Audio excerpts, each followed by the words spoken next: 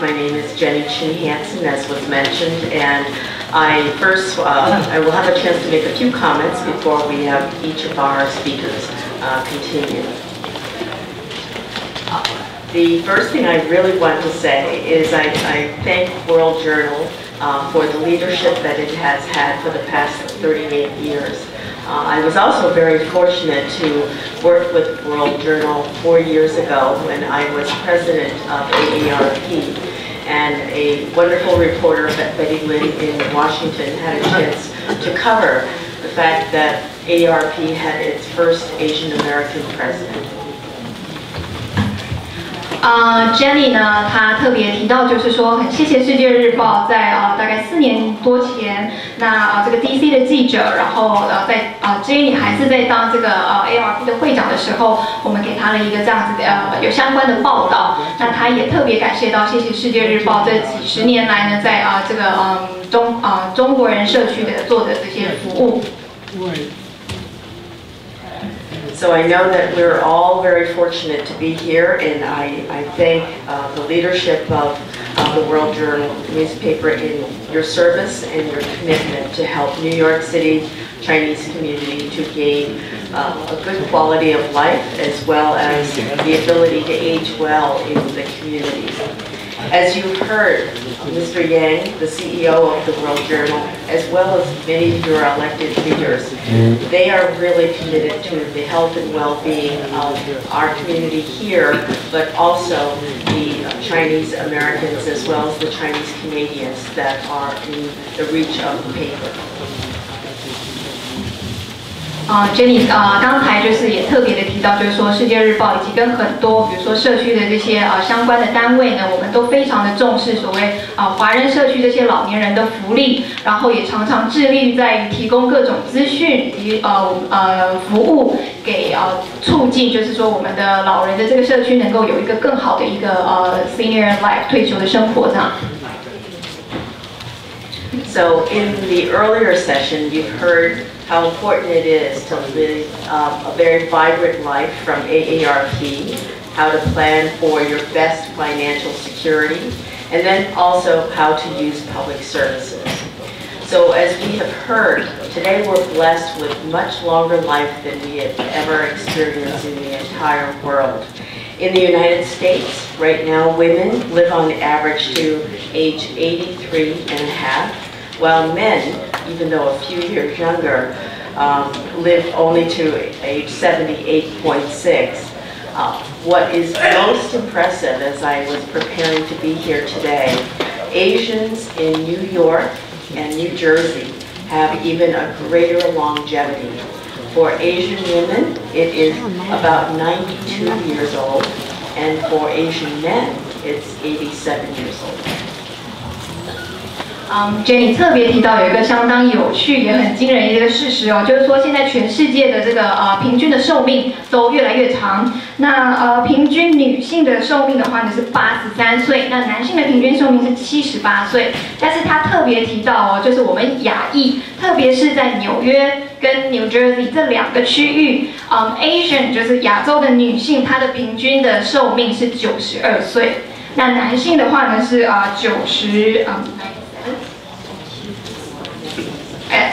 男性的话呢是87岁，那这也就是说显示说我们亚裔人口可能都比较长寿，那也就是为什么我们今天在这里要去探讨，就是有关这个老年生活的各种议题上。So clearly, many of us are doing many things right, so I definitely want us to continue with that. In the next section of the program, you'll hear more from our leadership on the overall Chinese population here in New York, what is available in affordable housing services. As you heard earlier, housing shortages and good housing is always a continual challenge. You'll be learning a lot more about your medical health from our physician, and as one gets older, how we should plan well with our families to make sure that our wishes are known. 接下来就是说，还大概提一下我们今天在这个座谈会上大概会涵盖到的这个议题。第一个的话呢，就是我们会为大家介绍一下纽约市整个这个老年人口的有一些数据调查，有一些概况那再来的话呢，就是请到这个医生的代表，还要讲一下，就是说我们在这个老化过程当中有哪一些这个身心的议题。那再来第三个的话呢，就是有关于可能 pre-plan， 就是这个生前契约。这个就是有关要怎么跟你的父母亲去谈到你这个身后事的这个相关的议题。As we planned this day with the various speakers, we wanted you to leave thinking about the many dimensions of living the healthiest and the best quality of life possible, both for yourself, but for those of you who are taking care of your parents, to make sure that your parents have that opportunity too. We hope you gain from learning about the many types of planning, from financial to health services, that will help you achieve that goal.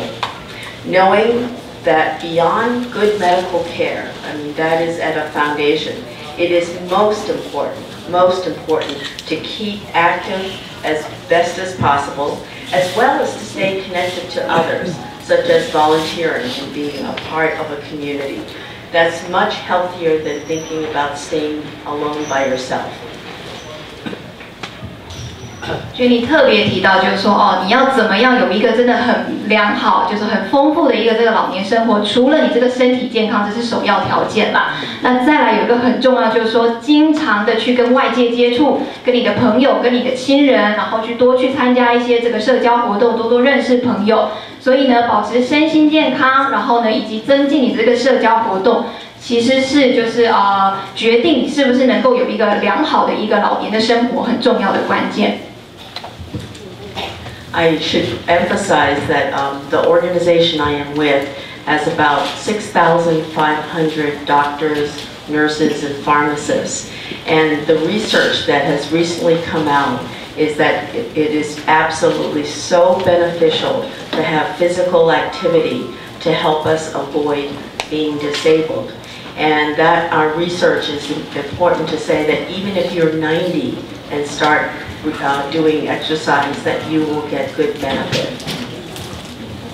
接下来就是他也想讲一下就是 Jenny 她代表的这个老年医学会呢，这个组织它其实有超过6500个这个所谓专业的医师、专业的营养师在里面。那它是一个非常具有权威性的一个应该说一个权威性的一个医学的机构。他们经常去发布很多资料，然后呢也提供很多相关的协助。所以呢，如果各位有什么样子的问题的话，一样就是说可以留到会后，然后可以跟Jenny 去咨询相关的问题。And now, you'll first hear more about our government services from Mr. Barry Klitzberg, representing the federal level of government. He'll share information about the growth of our older Chinese population in New York over the last 20 years. He'll also tell us a lot about the services that the government offers both nationally and here in New York City. And one thing I should let you know is Mr. Klitzberg actually was born in the Bronx and within 5 days moved to Queens, and he has been a resident and a federal employee now for 40 years, so he is one of your own. And so now let's welcome Mr. Klitzberg as our first speaker.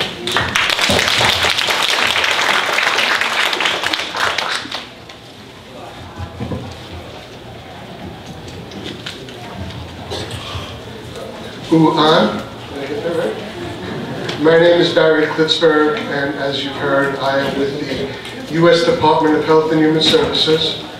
I have been there for almost 40 years now, working with seniors, starting with Social Security, then Medicare, and now with the Administration on Aging. 我名字是 Barry， 然后呢，我是在这个联邦卫生福利部老人局已经超过差不多40年的工作的时间了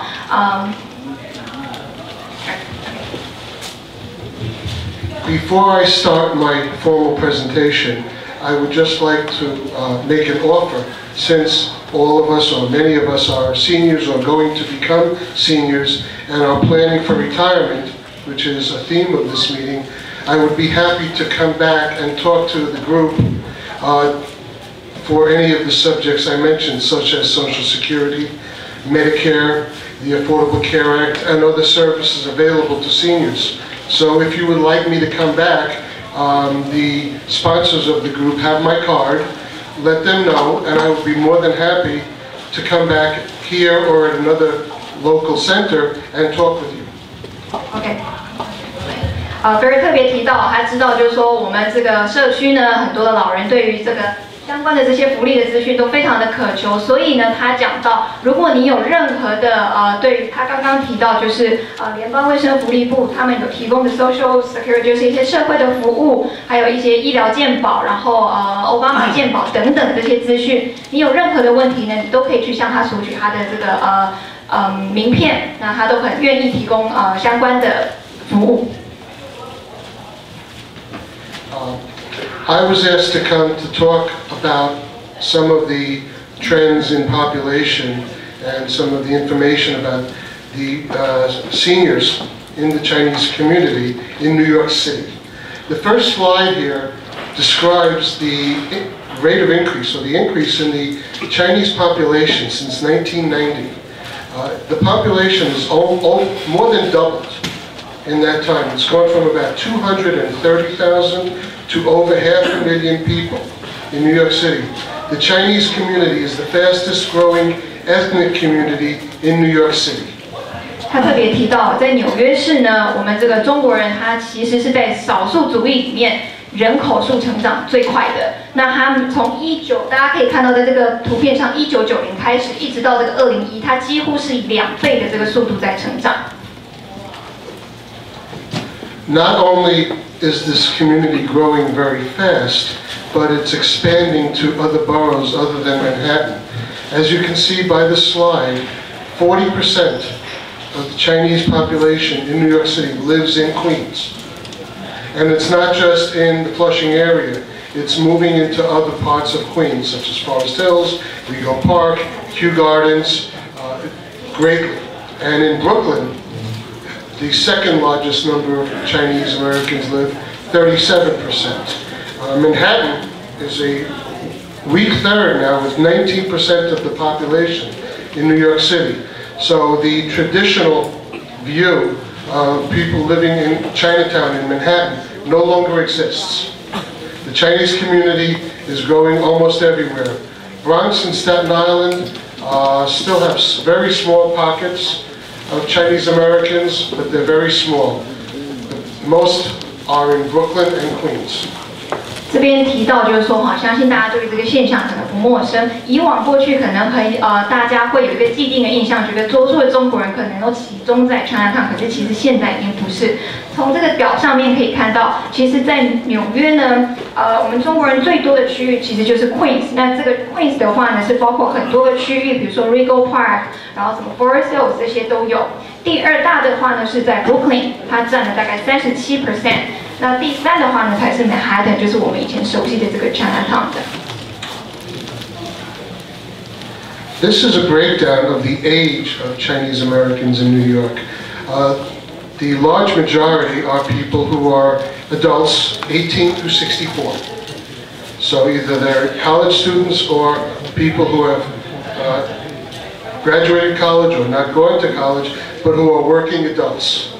The next largest group are children, and that's 19%. 12% of the Chinese American population in New York are seniors, 64 and above. So as the population ages, and we're seeing this in all ethnic groups, the population that is getting older will increase in all communities, and the Chinese American community as well. And as you heard earlier, the number of seniors in New York City is going to almost double by 2030.